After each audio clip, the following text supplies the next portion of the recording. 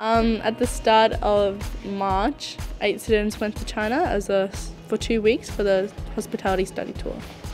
We travelled a lot. We did stay in hotels, but in Weihai we had a homestay. We stayed there for 3 nights. The family was really nice. They were lovely. They were happy to have us over, and it was a great experience.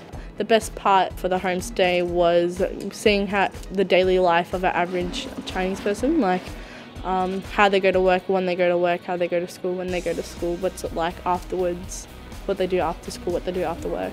I was a twin and I went with my twin sister, and we only got one lovely woman as a host. She lives in a different culture to most people that they had. She made us her own type of food when we first stayed. She didn't really talk to me much because she didn't know English very well. Not most of them did. Maddie's really good at keeping conversation with her, so it's good to have her. So in Weihai we went to 3 different schools. We went to Easy English Language, Foreign Language and Technical College. Yep, we got to speak with some of the students. We even played a soccer game. We talked with the teachers as well. We just went around we did tours of the schools. And yeah, they were very close. We even did assemblies there. We talked about what was it like living in Wodonga, as well as they told us what it was like living in Weihai. I like going to the schools. They have it better over there than what we do here.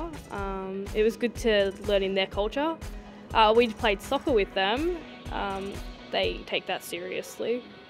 But another one of my highlights would have to be just the whole experience of just going to see all the scenery and the temples and all that.